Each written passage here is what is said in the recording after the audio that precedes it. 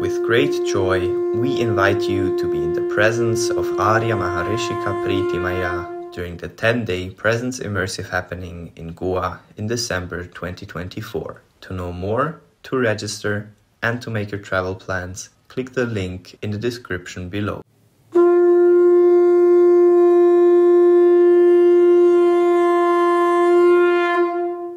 Namaskar, Maya. Namaskar, Anthony. It's so good to hear your voice, and thank you for so much guidance that you're providing today.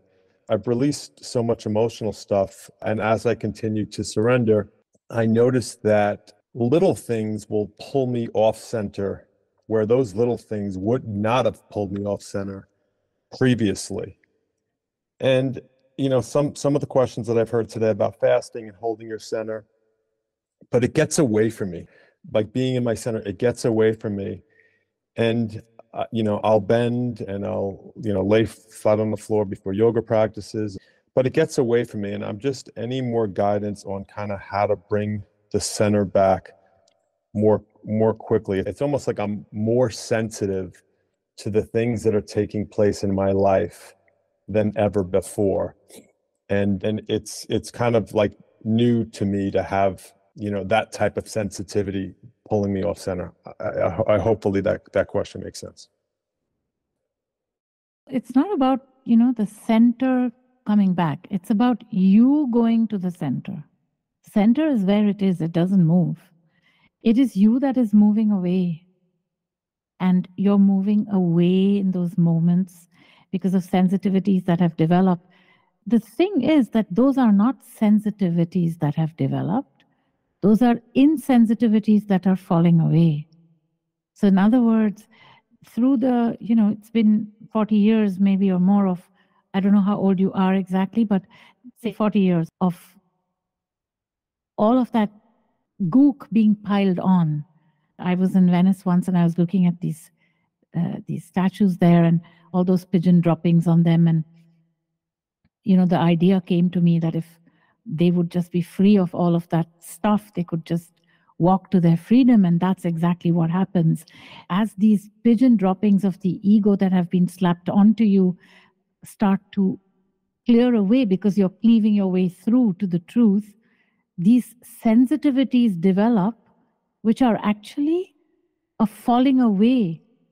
And what happens is because you're not used to knowing how to deal with all of that, you sort of feel pulled away.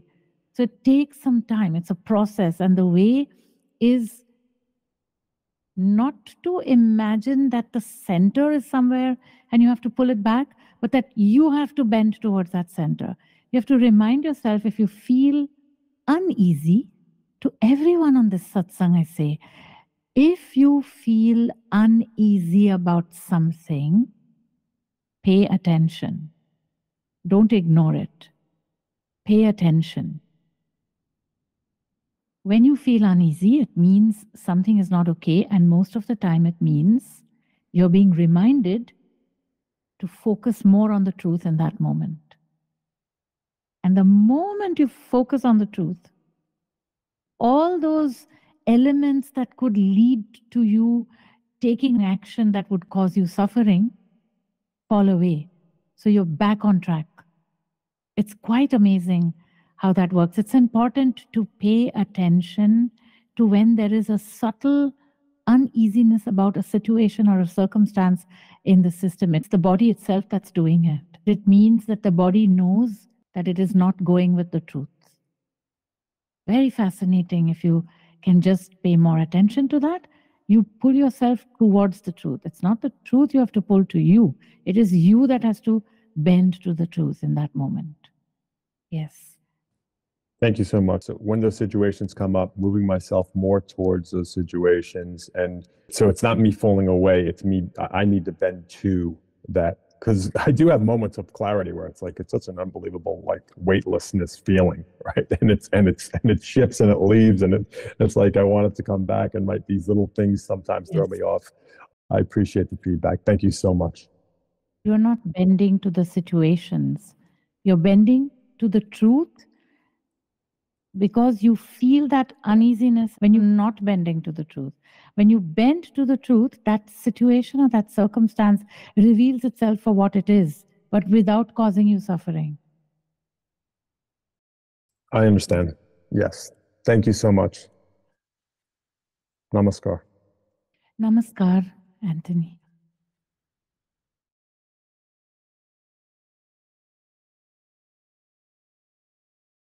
So my question is, ever since starting this practice, there has been this falling in and out of ego.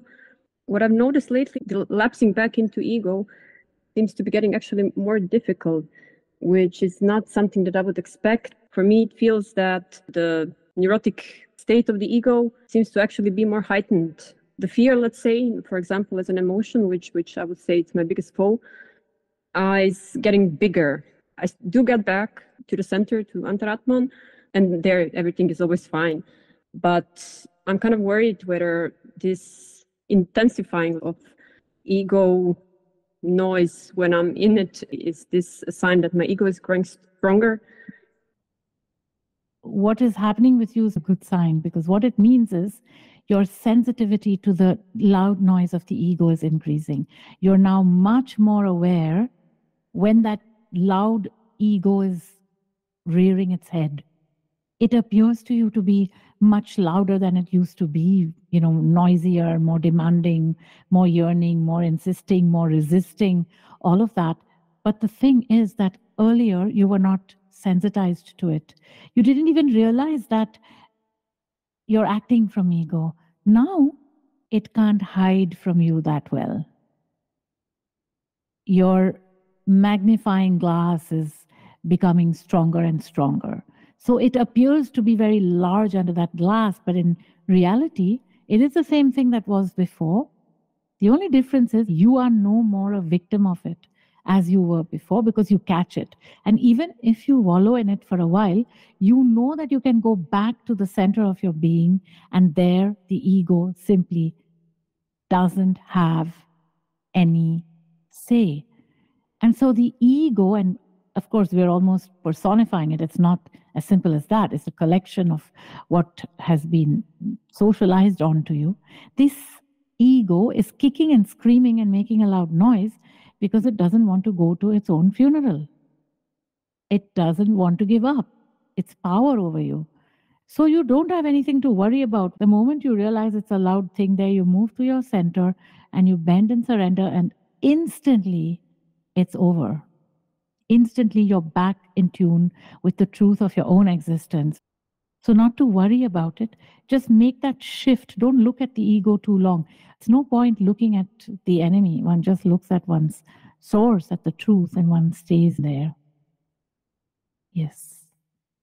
Another thing that screams like that in this sense is my family life, closer and wider, and my life in general seems to be in the states of ego. It seems to be extremely bad. I see the effect on the other people, so I get more sensitive to it. So I guess, yes, that makes perfect sense. And I get more pressure, of course, to get back as soon as possible. Yes, that is how the sadhana, the practice, unveils itself, reveals to you this thing which you have to turn away from. Because unless you see it, you're not going to turn away from it. So you're being pushed more and more to the truth of your existence. And whatever your understanding of that is, it's always better to tune into that center, even if you don't feel it, the answer, and to ask the question than not to do it at all. So all in all, things are moving in a good direction. Just remember, it's a matter of perception. You're now able to perceive better. The magnifying glass is in your hand now, and you're using it. And that's what it's about. Yes. Thank you, Maharishikaa.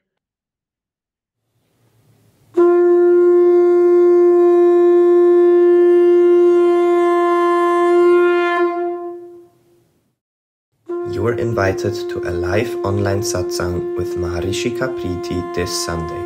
To know more, click the link in the description below.